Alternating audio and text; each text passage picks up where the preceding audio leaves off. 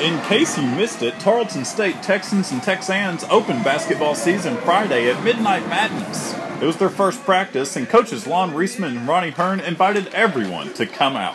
Hundreds of fans packed inside Wisdom Gym to watch as both teams celebrated the arrival of the 2011-2012 NCAA season.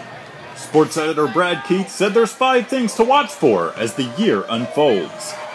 That's right, Micah. First up, Texans coach Ronnie Hearn's 1,000th career victory. He enters the season with 992. Texan coach Lon Reisman's 500th career win is number 2 on the list. All his victories are at Tarleton, and he enters the year with 483. Everyone will be watching number 3 on our list, Shelby Adamson. Expect the senior leader of the Texans to be a solid All-American candidate. And number 4, those Tarleton State big men, both Wes Dupree and Big Fabian Wilson, return for the Texans. They could give Tarleton a dominating inside presence.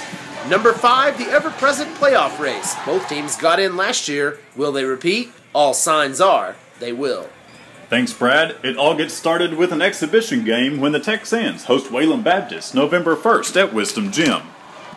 The ET was also there when the men's and women's teams performed and the drumline dropped their beat. You can watch those full-length performances on the related videos link and the multimedia section of yourhometownvoice.com. Reporting for the Empire-Tribune, this is Brad Keith and Micah Moore.